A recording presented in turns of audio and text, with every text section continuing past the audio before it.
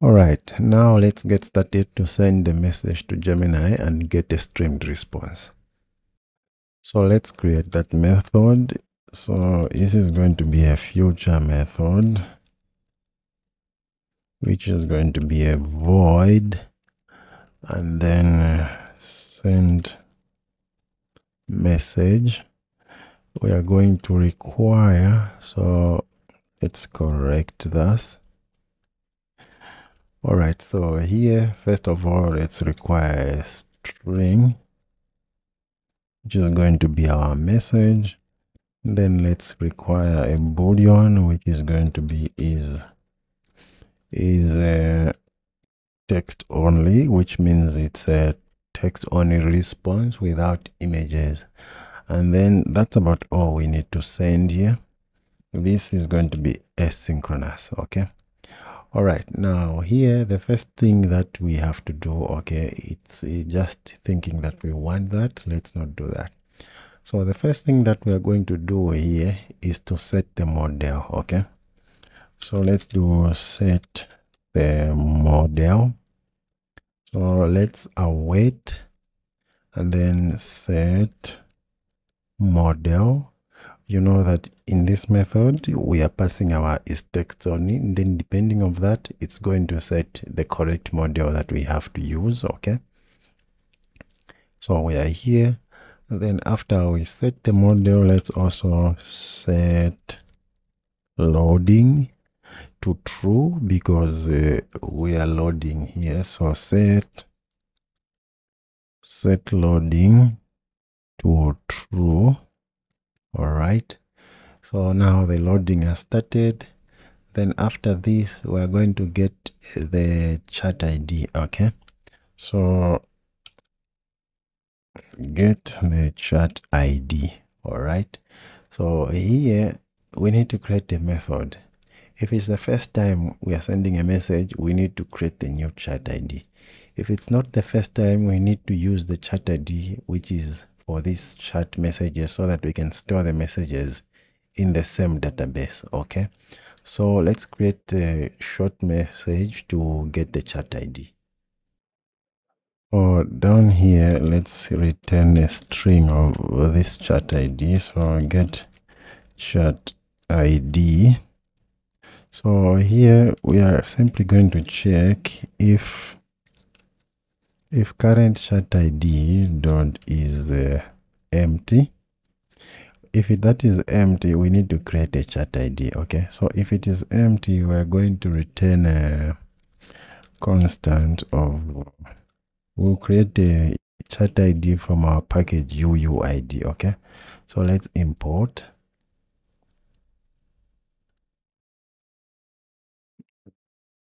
Okay, we need to import this package. So I don't know why I can't import from there. So let's import package UUID. So if this is empty, the current chat ID, which is coming from this chat ID, okay, which means it's the first time we are sending a message, okay, else, so we can do else, or we can just return in the bottom. So else, if it is not empty, we know we have a chat ID, and then we just return that chat ID. Okay, so that's how we are going to get this method of. So what's wrong with this? What's wrong up here? Let's remove this. Okay, yeah, so this method of getting a chat ID, that's what we are going to do here. So here we're going to do a string chat, let's call it chat ID.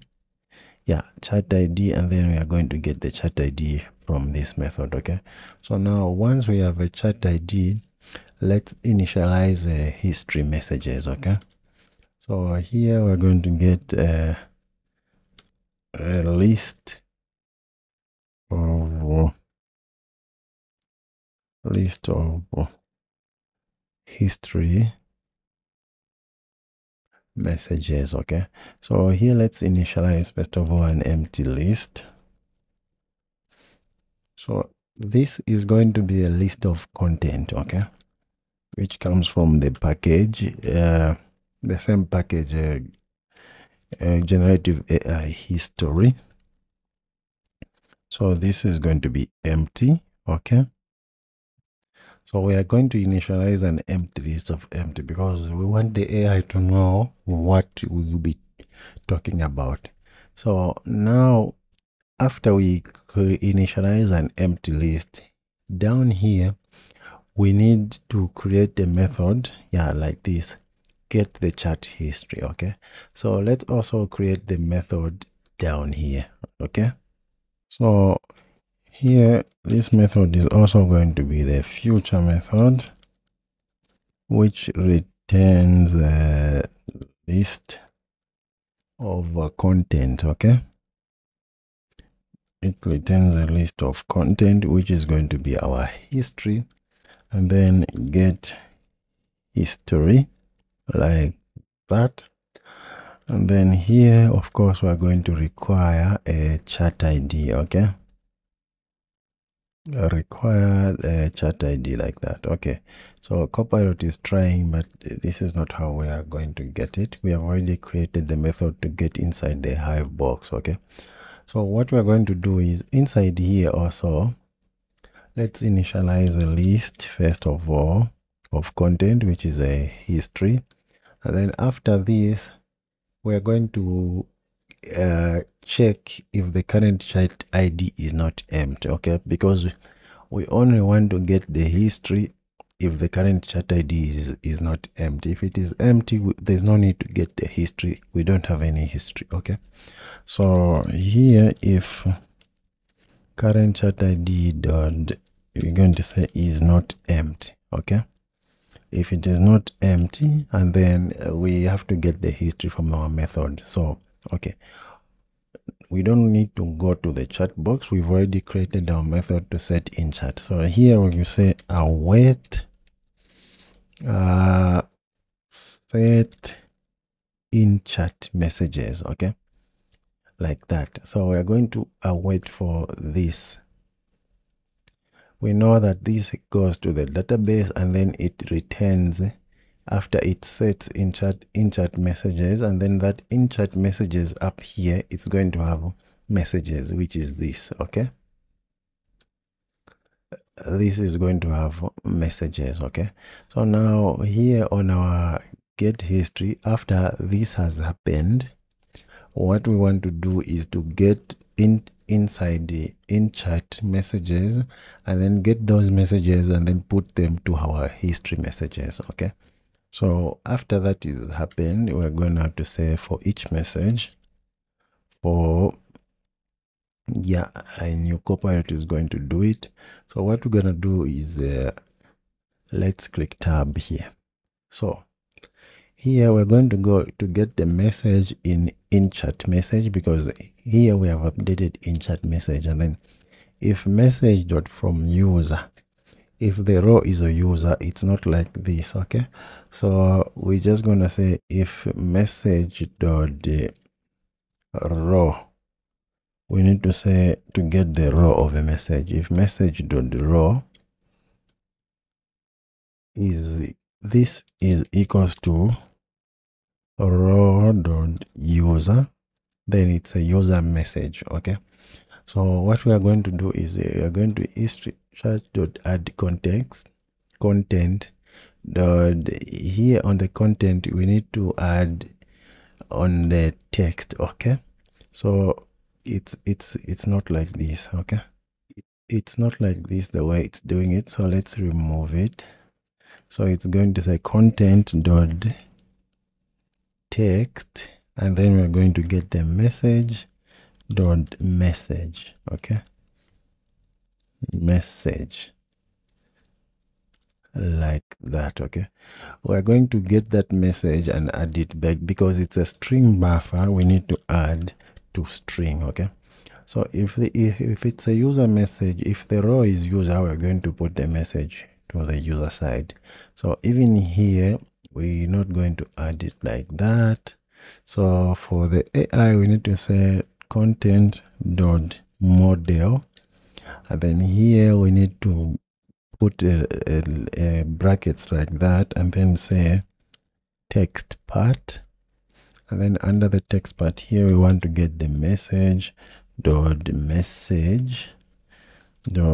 to string, like that. Okay, so this is how we are going to be getting our history. And then right after this follow-up is done, down here we're just going to return our history messages. And then that's how we get our history messages. Okay, just like this. So now up here we're just gonna say history messages is going to await this. Okay, get history messages, and then we have a history messages. Great. Now let's continue. Next, now it's to get the images URL. Okay, so here is get the images URL. So also this is, we'll check if this message has got images. Okay, so what we're going to do is also to create another method to get the images URL. Okay, so let's go ahead and create that down here. So let's make a comment, get the images URLs. So here we are also going to return a list of string. So this list is just, let's give it get images URL. Okay, so let's go through what our AI has given us. So first of all, we're making an empty list of string, and then we are going to check if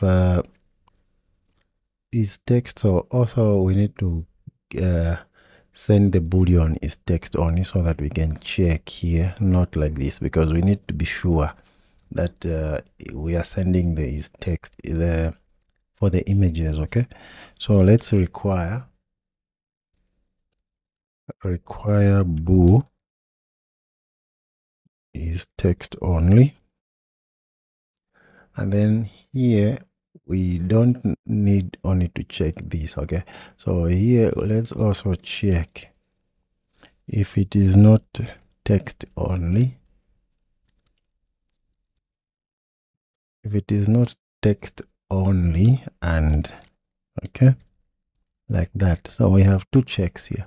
So if it is not text and the image URLs list is not now, okay, if it's like that, and then we're going to get for each image in image URL list, we are going to add into this list, and then we're going to get image.path. In the end, we're going to return these images. Okay, that's how we're going to get that. And then now here we just need to create a list of string, which is images URLs, which comes from list, which comes from get images URL list, and then it's got that. Okay, just like that. And then right after this, now we can create a message model. Okay, for user message. So now we can get the user message here. Let's do final user message. This is going to be a message like that, and then we can give it some variables here.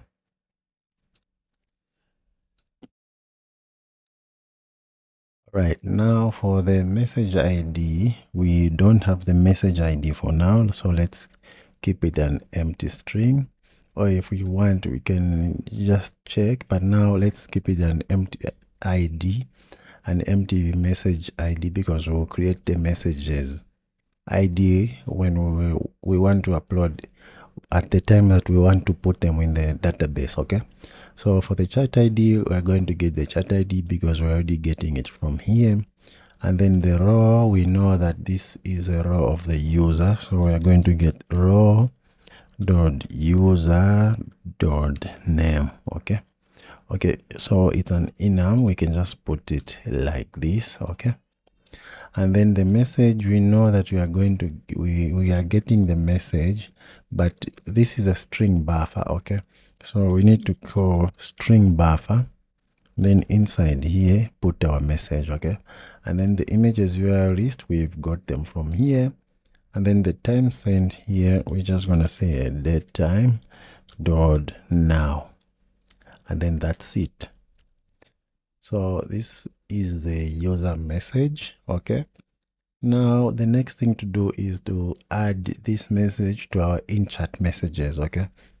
So let's do add this message to the list, okay, of in-chat messages. Now we're just going to get in-chat messages dot add this user message. All right.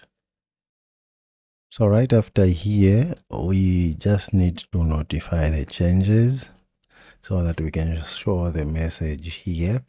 And then right after we have done that, we are going to set the current chat ID, okay? So again, we will check if the current chat ID, if the no, we need to check if the current chat ID dot is empty, okay? If the chat ID is empty, which means we are sending a new message, we need to set the current chat ID to the chat ID that we have, okay? Because if it is not empty, we don't want to change it. We know that we already have a chat ID, okay? So that's the reason why we created this method to set the current chat ID, okay? So after we send our user message, so this history is here, okay?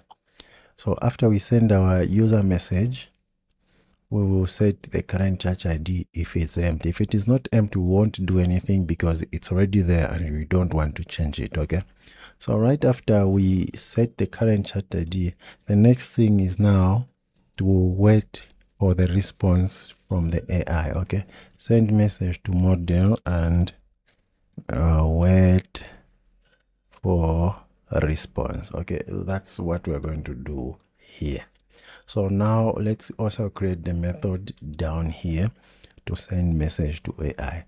And then so here what we're going to do is let's await, and then let's do send message and let's say wait for a response, okay?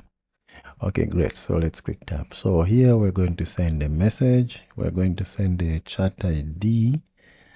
Yeah, and then we are going to send is text only. We are going to send the history, and then we're going to send the images URL.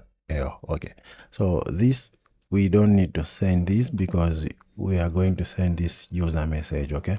So instead of that messages URL, we're going to send the user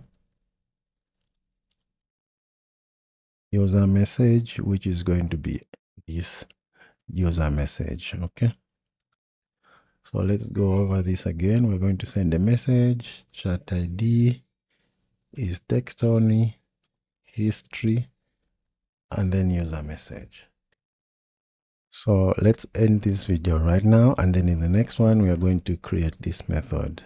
First of all, let's just create it and then stop the video, okay? So here, send the message, and then let's just wait for Copilot to create it like that. Okay, maybe this might confuse you, so I'm just gonna end this video right here. In the next one, let's continue from here because let's keep these videos short. Thank you guys, and see you in the next video.